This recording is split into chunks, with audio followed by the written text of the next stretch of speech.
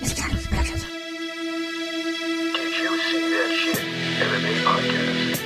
Hosted by mixed martial arts journalist Mike Strauss, aka Strauss21, and Chicago's number one underground comedian, Apollo Taj Mahal.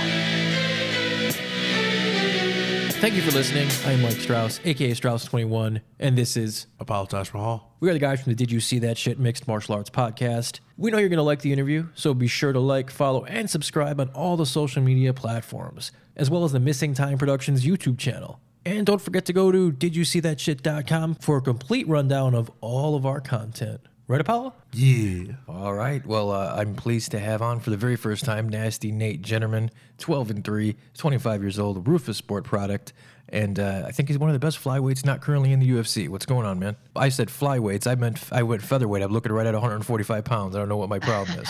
If you made flyweight, that'd really be a story, huh? Oh, man. You're 6 That foot, would be right? a struggle. So you're 6 foot tall? Yeah, 6 foot tall. Man, the fact that you even make 145 is incredible. Yeah, I was skinny when we get there, but it comes off really easy. So the weight cuts are still what I want them to be. They're not too hard. My wife helps out with my weight cuts so much. How so? She cooks all my meals. She's always the one asking me like what I ate that day, what I'm getting in my body. Tells me if I need to have a little more. Tells me if I had a little too much. That's cool. Does your wife have a background in nutrition or anything like that? She doesn't have like a degree or anything, but she's done a lot of like studying, and she works at a acupuncture clinic. So she gets a lot of like she talks to her boss a lot, who does have a degree. That's very cool, man, and that seems like a resource that is available to you that a lot of other fighters really don't have the benefit of, Right, absolutely. You've won 7 of your last 8 fights, man. You're on a tear. You recently just competed June 1st. It only took you 48 seconds to get the submission choke win over Kevin Crew, man. What's next for you? I just got to the gym yesterday and talked to Duke a little bit. We might be sitting through the summer just to see if anything falls through with like the UFC or anything. Mm-hmm. But, if the UFC doesn't call, we'll be ready to, just beat up the next guy that signs that contract on the other side. So we'll be ready to go September. I think LFA is coming back to this area that I've been fighting in. So if the UFC doesn't call by then, we'll be ready to go again for LFA. Yeah, LFA is one of the better regional promotions, man. They've done a fantastic job at building stars. I think that you're the next guy to really that's really going to break through there. Of course, you train on a daily basis at Roufusport. I get to talk to a lot of Roufusport guys, man, and almost every single one of them, to the man, mentions you as one of their main training partners and the kid to watch out for next. What does that really mean to you, man, only being 25 and really having the respect of your peers? Yeah, it means a lot. I'm always trying to help everybody with their fight camps as well. I've had the opportunity to really help out with Paul Felder and Anthony Pettis a lot over the last 2 years. So it's been huge. And now Jared Gordon has joined our team. Mm-hmm. So he's another 45er. And yeah, me and Jordan Griffin are making the come up on the next few prospects that should be signed. And Rafael Stotts, another guy that should be signed like right away. Yeah, it's just amazing what you guys are able to just continually to churn out there at Roufusport. It's truly impressive, man. You're only 25 years old. What made you get into fighting? So when I was in high school, I watched it a lot, and I had learned that there was a gym right in my hometown here in Sheboygan, and I just went one night to try it out, and I ended up staying for 3 hours, and I fell in love with it. I had my first amateur fight while I was still in high school, and then I turned pro at 20, and now, I can't even, it's insane the fighter I was when I first turned pro to now, or even, last year to now. I feel like I've really made the biggest strides in my MMA game in the last year. Where do you think you've made the biggest gains at? What area?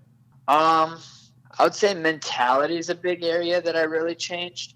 And then, man, honestly, everywhere. I work all year round, and I'm constantly in the gym trying to get better at everything. So my striking's gotten a lot better. My jiu-jitsu's getting way better. And my wrestling has been increasing a lot lately too. So I'm really making strides all around to be the most well-rounded fighter I can be. You're somewhat of known as a quick starter. I mean, as I said, a full 48 seconds it only took you in your most recent fight, but you've been known to finish guys quickly. You don't get paid by the hour, let's say. Is that something that you stress, or is it just been good luck for you so far? It's definitely something I'm always looking for. The way I think about it is the longer that I'm in that cage, the better chance there is of him hitting me with something that can knock me out or putting me in trouble. So the faster I can get out of there, the better for me. This weekend on Friday night was my 5th first-round finish. So I'd always like to keep adding to that stat. First-round finishes are the best. Oh yeah, everybody. I mean, fans and employers alike like those. So that's always a good thing to keep in your pocket there. Now, the featherweight division is one of the more exciting ones, I believe. Max Holloway is currently sitting on top of the throne in the UFC, but the UFC is not really the only game in town anymore. Bellator is really making moves, and PFL, I'm really excited for what they're doing. They got a couple of killers at their featherweight division, Andre Harrison, Lance Palmer. Have you entertained the idea of Bellator or the PFL, or is it just you got like tunnel vision for the UFC? Yeah, I mean, PFL came to the gym and they were looking at a couple guys. They were, I think they were an option, but we've got our eyes set on the UFC. Once you're the champ in the UFC, I mean, you're pretty much the best in the world, and that's what I'm trying to be, is the best in the world. So I'm going to try to compete with the best guys. The UFC 145 weight class is very big, but outside of the top 15, I don't see a lot of contenders in that division. Yeah, outside of the top 15, it does kind of get it's open, and I definitely the drop off is big. It is. It's pretty substantial after that 15, and I think that you are a UFC quality fighter. I definitely think that you were going to be out fighting on the big show sooner rather than later. That's for sure, man. I mean, you got everything. You have the ability. You're improving. You train at one of the best camps, and you're an exciting fighter, man. So I can't wait to see what's next for you, whether it be another LFA fight or whether it is a last-minute fight on the UFC. That's what we've seen lately with highly touted prospects. We've seen the UFC offer them these last-minute fights. Was that something that you'd be opposed to, or do you want a full camp on your debut? Oh, I'm totally cool taking a short notice fight if that's what it falls down to. I've always been one to stay ready so you don't have to get ready. Mm-hmm. I've always, like I said, I'm always in the gym, so I just had 5 fights in the last 13 months, so I'm always ready to go. 5 fights in 13 months, and you're looking for more. Yes, sir. To be 25 again, man. Well, Nate, I truly believe that you're one of the best 145ers that isn't fighting on the big show right now, man. And I can't wait to see what's next for you. The floor is yours, man, if you'd like to shout out your sponsors, anything you'd like, brother. All right. Thank you very much. I appreciate that. Yeah, first I want to thank God, just always putting all these blessings in my life, with the people that I train with, the people around me, it's all a blessing.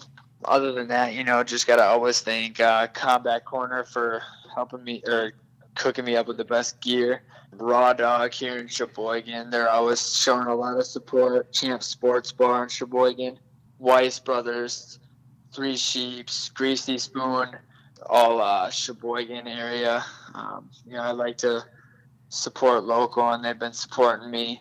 Advanced Spine Care and Wellness, Pure Body Balance, Healthy Living Acupuncture. I've got a really good medical team behind me helping me through any little injuries that I get. Grip mouth guards, keeping my teeth in my mouth where I like it. SEG, my management company. Obviously shout out to Roufusport, all the guys down there. They've been a huge help with everything. The coaches holding down fort, all my teammates. 1740 beard bump, keeping my beard on point. And, as I said before, my wife, she helps me out with everything. So without her, this stuff isn't even possible. I hear you, man. We all need a good woman behind us. That's for sure, man. Absolutely.